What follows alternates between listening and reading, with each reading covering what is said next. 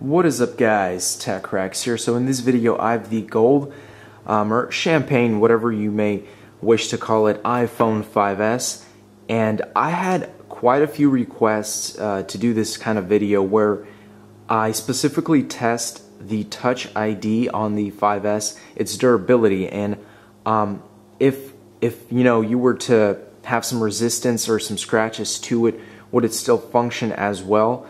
So we're gonna go ahead and do it just to see. I have a number of, just different utensils, a knife, pretty sharp looking nail, just to see, how strong is the Touch ID. So let's go ahead and get straight into this.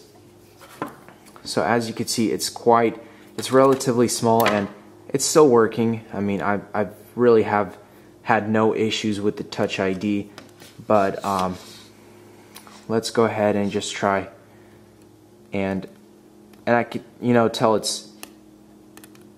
the material is almost the same as just the other, the glass next to it. So but we'll do this video anyways just to see if it does do anything at all. But obviously the sapphire ring, that's different.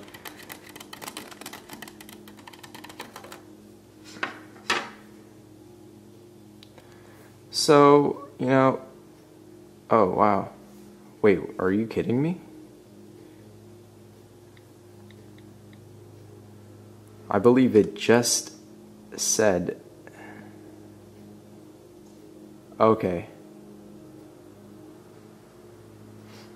Yeah, that's really weird. If you guys just saw me literally maybe 10 to 15 seconds ago before starting this video, my left thumb was the one to unlock the iPhone, but now it's telling me that something is up. That is really weird.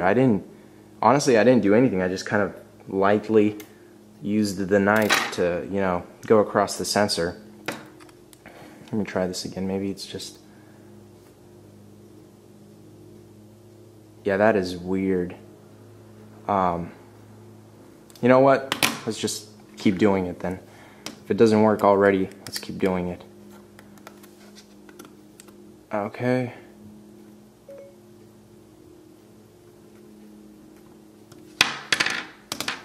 Let's go ahead and do this. A little sharp nail.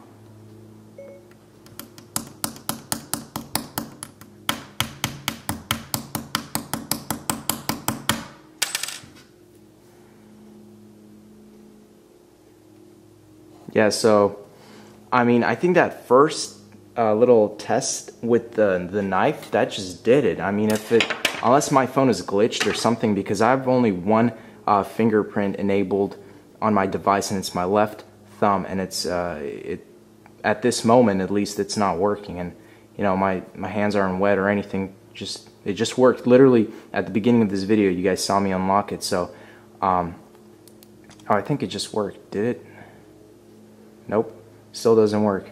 Okay, so that is it for the test. Be sure to be very careful with that sensor, because I mean, it could be very, very, very vulnerable to just not working or scratches or whatever, because that's kind of a key feature of the iPhone 5s. So just be careful with that. Obviously don't scratch it or anything. I hope you guys enjoyed this quick, short little video. Thanks for watching, guys, and as always, peace out.